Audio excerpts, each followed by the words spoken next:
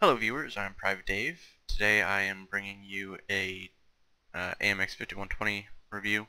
It's a Tier 9 heavy tank, in case you don't already know. It's a pretty good tank actually. It's the Tier 9 French heavy tank, leads to the AMX 50B, and as you can see it's kind of a tall tank, and has a pretty big gun. Now with this, when you get the tank stock, without the tracks, you can use the gun from the 5100, which is a good thing because that's not a bad gun at all.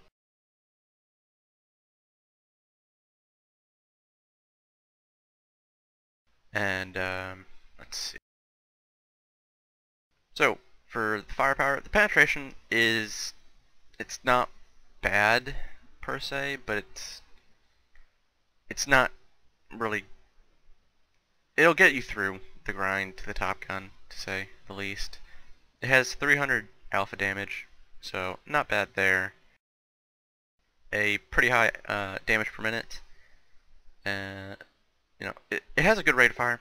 It is an autoloader though, and I'm comparing it to the IS-8, which I think kind of plays similar to the 5120.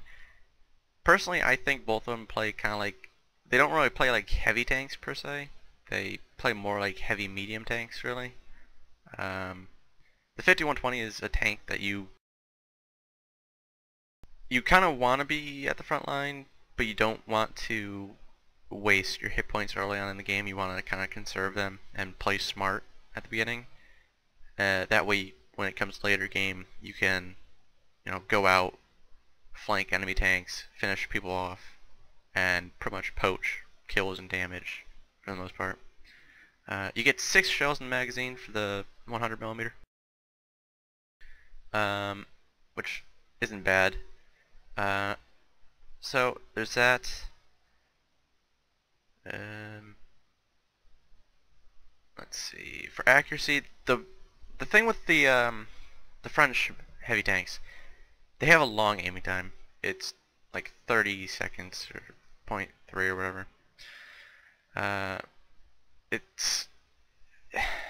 It's pretty bad actually, but generally speaking, by the time you reload the second round in the chamber, you're already going to have mostly aimed, so it's only going to take another couple seconds to actually aim. The accuracy isn't good either. They're both kind of, I'm not going to say bad, but they're average, really.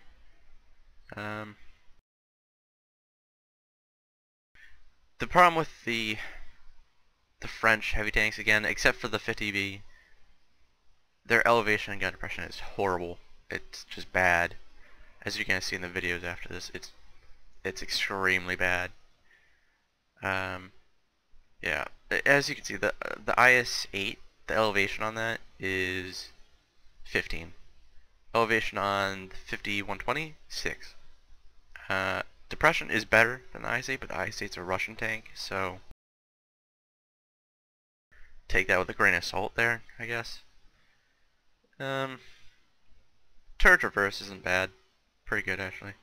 Chassis traverse isn't bad. It is kind of like a medium tank really. It's just a tall medium tank in my opinion. Good power.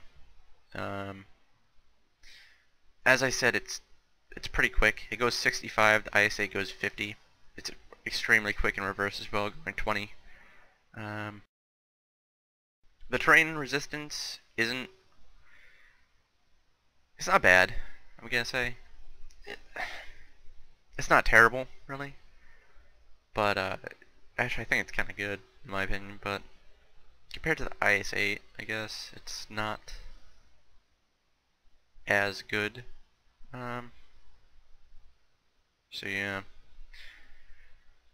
Let's see. The health, 1,750, which is 50 less than the IS-8, but you're getting an autoloader. The IS-8 doesn't.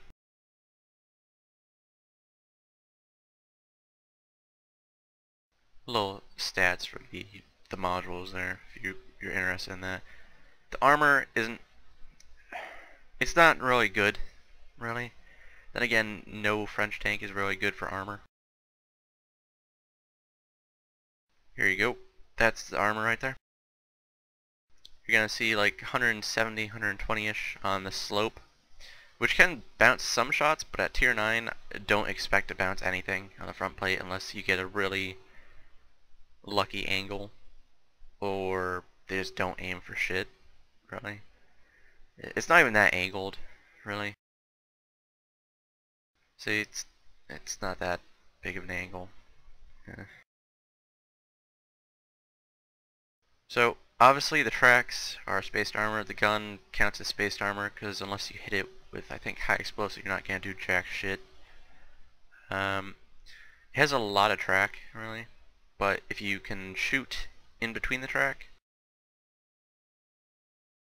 or slightly above the track, or just ignore the track altogether, because that's only 130 or 120-ish at that angle. It's 80, like 80 unangled, really. And that's including the side of the turret, which is pretty much a guaranteed penetration for any tank at tier 9, or that gets into tier 9.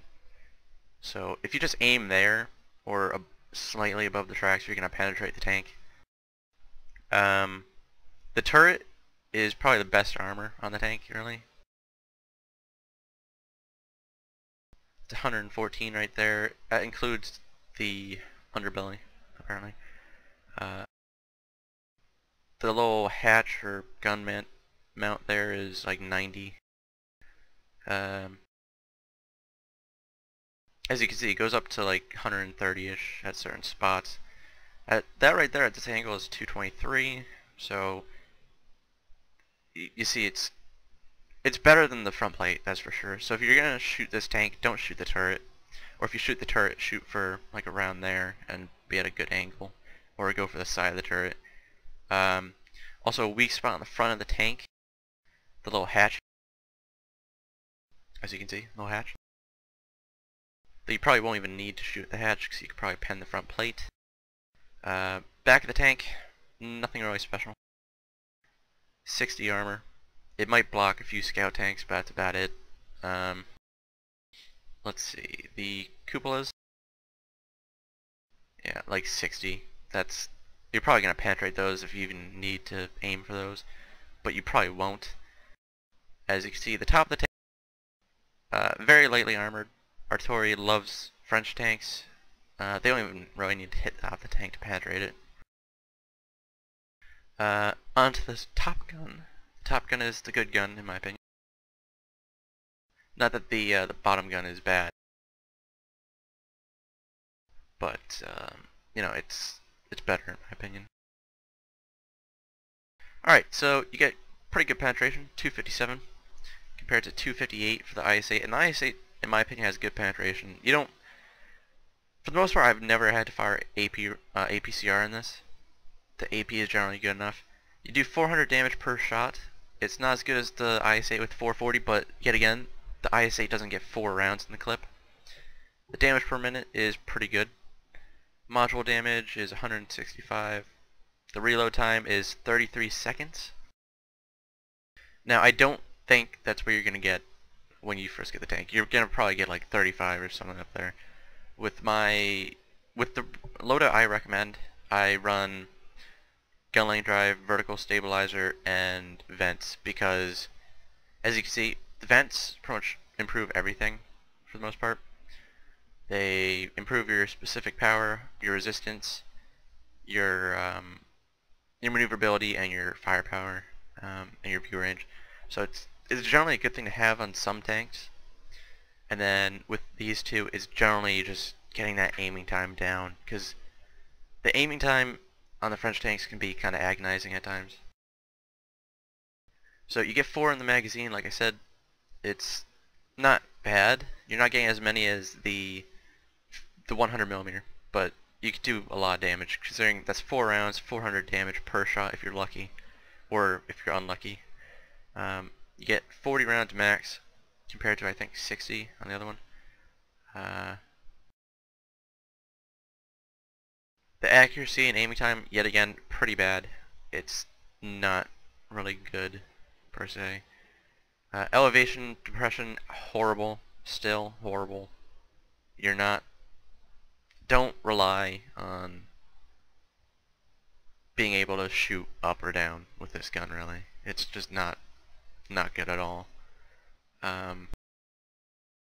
So yeah, it's kind of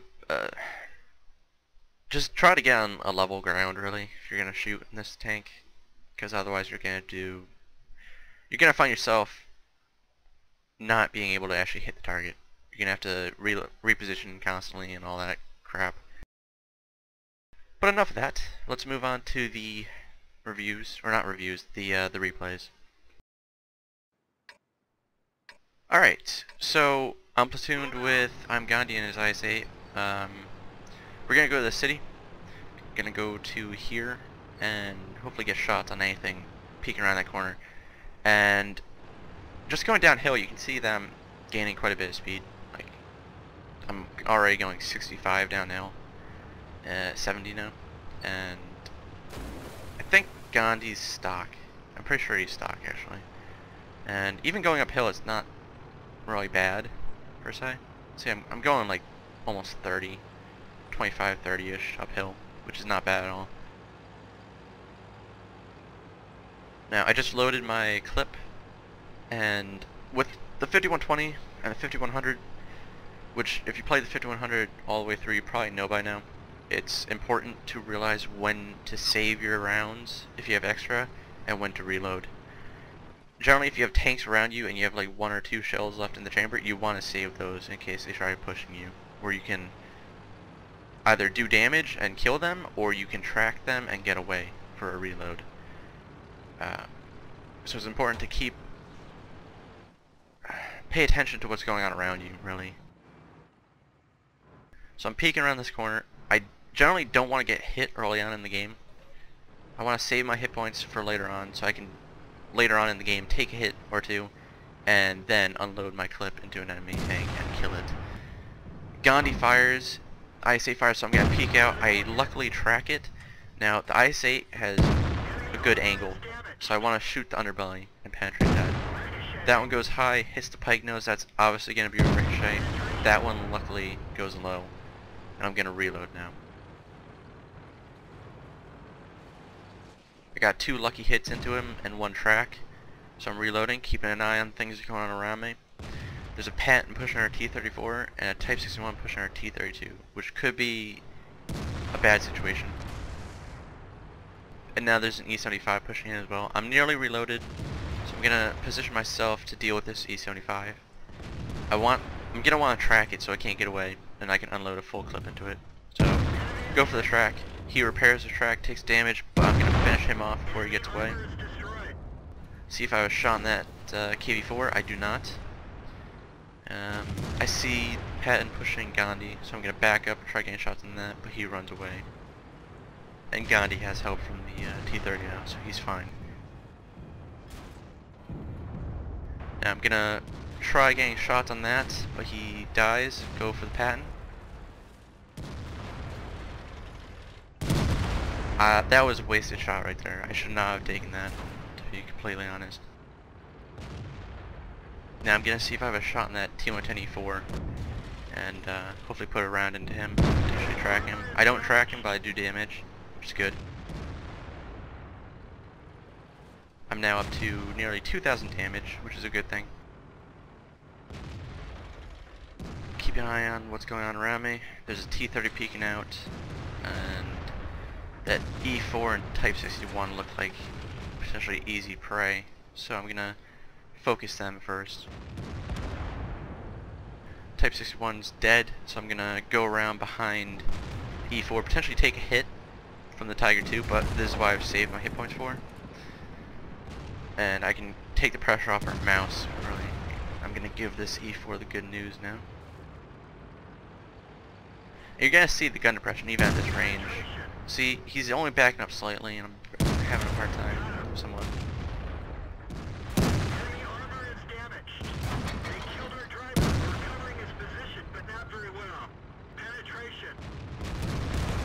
Put a couple shots in that Tiger II, and now I need to get to cover. I'm gonna repair my driver so I can get away if I do get attacked, but I probably won't at this point. We're winning 8-2. So reloading, looking around to see what I can go for next.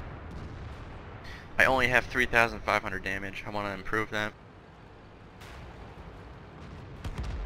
Generally speaking, in average, I try to get 4 to 5k damage in this tank, if I'm lucky. So I'm gonna wanna... I see the T-30. I'm gonna go around behind him and support Gandhi if he is rushing Gandhi, but I doubt it. And he does have a good amount of hit points left, so I can farm a bit of damage. This is unlucky. I fire at the lower, not the lower plate, the engine. However, I didn't fully aim, and you can see that aiming time. And the shot goes up into his, the back of his turret and bounces on the side. Alright, so that was a first class mastery badge. Got a couple good hits on enemy tanks. Did the most damage with 4,195. 3 kills, 1,155 experience. Gandhi came in 4th for damage. Pretty good experience for a stock tank. That's not bad. 15 shots fired, 14 hits, and 12 penetrated, which is not bad at all. I probably should have waited down that T-30. Probably could have gotten more damage on him, but it happens. I took 1 hit, and keep in mind, yes, I was playing kind of cautiously, and I only took 1 hit, but look at what I did to support the team. I got around behind an E4 that was attacking our mouse, finished him off, gained the damage for that as well, and got around behind the T-30 and killed that before it could damage Gandhi anymore. So there's a difference between playing cautiously and saving your hit points and playing cowardly and not doing anything. Yes, I'm saving my hit points, but I'm still doing stuff and helping the team, which is an important thing to keep in mind when playing the 5120. Yes, you want to save your hit points, but you still want to help your team and make sure they don't die around you, which is never a good thing, really. So that's a good thing to keep in mind, really. And yes, this was during ×5. That's why I got that much. So, moving on to the next game. Alright, it's a tier 9 game on Swamp, if I recall. Yeah, Swamp. I'm platooned with Sean Paul in his Waffentrager Panzer IV, I think is what it's called, yeah. So we're going to go to the right flank, and I'm going to go here, potentially shoot anything crossing the bridge. Sean Paul is going to go back here and support if anything pushes, and he can watch that flank as well. Now, keep in mind, for the love of God, people, don't go to this flank. Just, if you're going to go to this flank, just hold the corner or sit here. Don't push like a fucking idiot like these people. Like, seriously, you should know better by now. So I see a T-41, gonna hit him once, aim ahead, hit him again. Now, keep in mind that I am aiming ahead, so when I reload, and I track him there, so I'm hoping the team can hit him, but as you noticed, most of our tanks are going to the left. Fun fact, most of those tanks are going to do 0 damage as well, so good job, guys, good job. You're a real credit to the team. Fun fact to note here, we had 5 tier 9s going into this game. 2 of them are going to do absolutely nothing and die in this flank, and the third one, the T-54, is a bot. And, you know what's sad? The bot does the 3rd most damage on the team, behind Jean Paul and I. Yeah, that, what the hell? Just, seriously, why?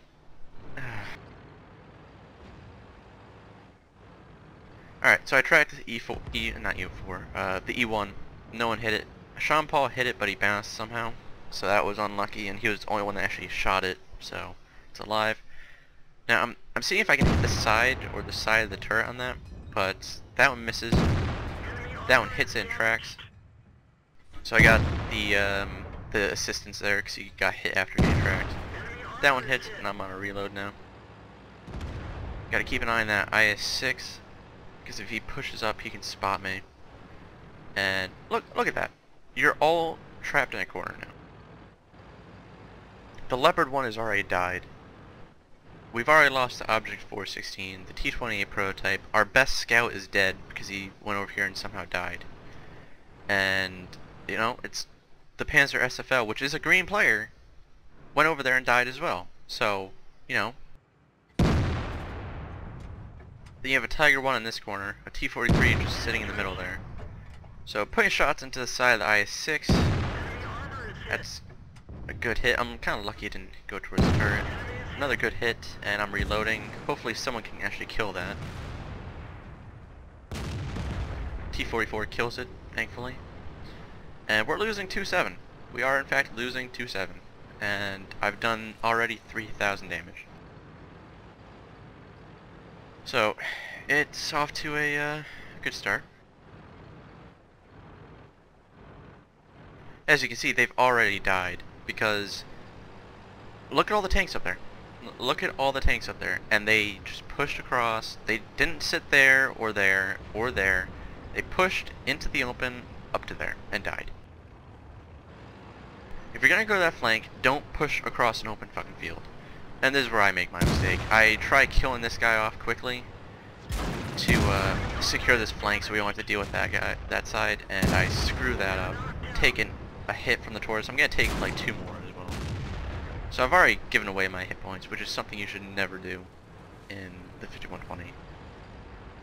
It's only 4 minutes into the game and I'm already on 500 hit points, so this was kind of what not to do in it, but I needed to get rid of that E1, otherwise we would have to deal with tanks coming across from there, and then him peeking around his corner, getting side shots on us.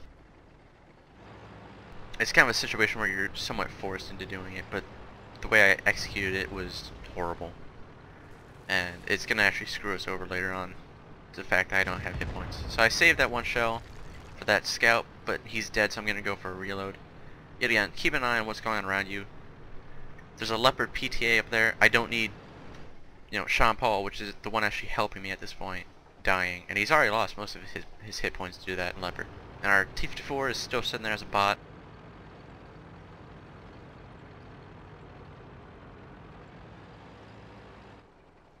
You can see they have a WZ-120 and a Tortoise there. They have their Jag Tiger up there, their Leopard PTA there. So it's pretty bad. We're losing 5-10, and honestly, there's not much we can do about it.